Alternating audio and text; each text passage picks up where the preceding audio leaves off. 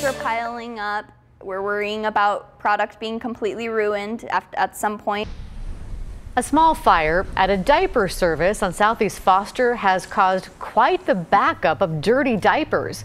And the problem is only going to get worse. Devin Haskins spent the morning inside their facility. And Devin, thousands of dirty diapers are just going to sit there and smell until it gets fixed? Yeah, not exactly the most pleasant smell if you're stuck inside there for hours at a time. But the fire was inside the boiler room. Now take a look at these pictures.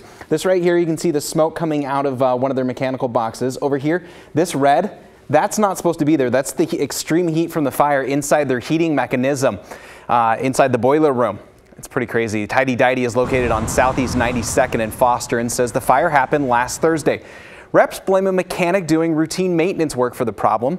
Today, some of the first bags of soiled diapers were being brought in and stored. Now, if you're wondering, a diaper service, what they do is they bring in, they hand you clean diapers, and then they go pick up the dirty ones and then do it all over again for a fee.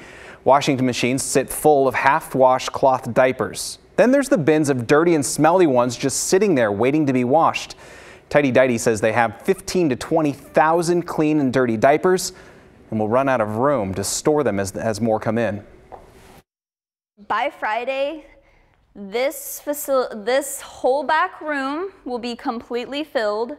This back room, and most likely this whole portion of this room, if not overflowing to up there. That is how many diapers we will have.